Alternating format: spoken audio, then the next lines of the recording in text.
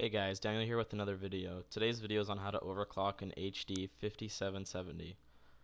Um, yeah, so there's nothing wrong with using ATI's Catalyst Control Center to overclock your video card. It's just that I find MSI's Afterburner software a little bit more stable. When I was using Catalyst Control Center to overclock, the program would just stop responding in the middle of games, or it would just stop responding randomly, so I just chose to switch over to MSI Afterburner.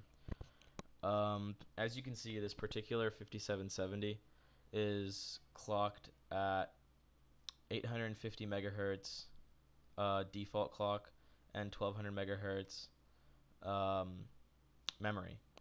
And so what we're going to do today is I'm going to show you guys what to install and how to overclock it and how it's safe to overclock it.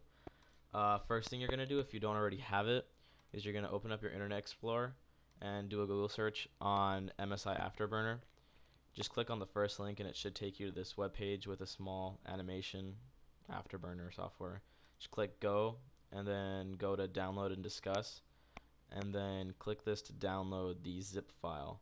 Now you're going to want to use a program like WinRAR to open and extract and install the program. I already have it, so I'm just going to cancel the download. And another tool that I found useful, just to make sure that it actually worked, was GPU-Z. You could also just do a Google search on GPU-Z and just download the latest version.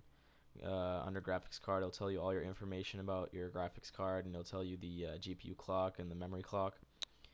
And once you have MSI Afterburner installed, open it up and look at this section where it says graphics card. It should say ATI Radeon HD 5700 series. And for the driver version, just download the latest ones at amd.com. At the moment, I have 10.6. I think that's the latest one that's out. Yeah, and then you should be ready to start overclocking. Now, just leave the core voltage alone and skip over to the core clock in megahertz. You should see this little slider tool.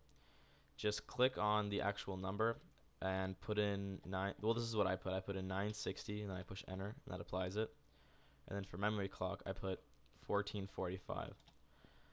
This is pretty high if you're doing it for the first time, but I've run benchmarks and I've tested it out, and I've made sure that it doesn't become unstable while playing any games. So that's okay. I just left the fan speed at auto because it seems like it does the job fine and never goes over 70 Celsius while playing any games. And it barely hits 80 Celsius when actual benchmarks are being run. You should be idling at about 50 or 40 Celsius depending on your room temperature. It's pretty hot in my room, so usually it sits at 45 to 50. The reason I left core voltage alone was I could overclock my core clock a little bit higher to at maybe 1,000 megahertz, but you would need to modify the core voltage, and doing so would void your warranty. So I just don't think it's worth it. 960 is plenty for 5770.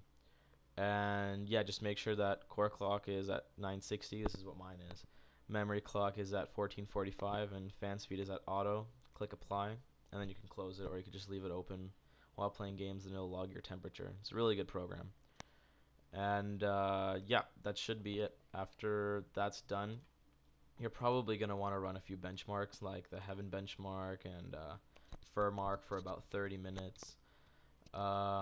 Those are just two examples. You could use other programs. Just make sure that it runs stable. I've heard cases of where people's video card does not, it becomes really unstable.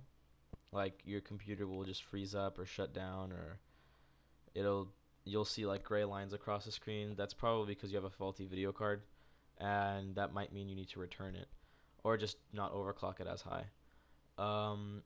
I have the XFX 5770 Juniper XT edition, and these clocks work perfectly fine. 960 and 1445 work well.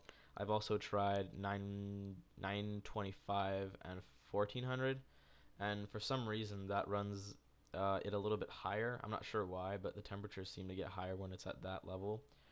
So I found this is pretty comfortable. When you're overclocking yours, you're gonna want to like take small steps, like go from 850 to 890 to 910 to 940, and just keep bumping up both the core clock and the memory clock, and just keep running temperatures and just keep it at whatever you feel comfortable at. So yeah, that's pretty much it. Just remember that you should always just click apply, keep the fan speed at auto. You can set it yourself while playing games. I just think it's too loud, so I just keep it at auto and it seems fine. Run benchmarks, and yeah, just make sure it's getting good ventilation and you should be okay. Yeah, that's it. Thanks, guys.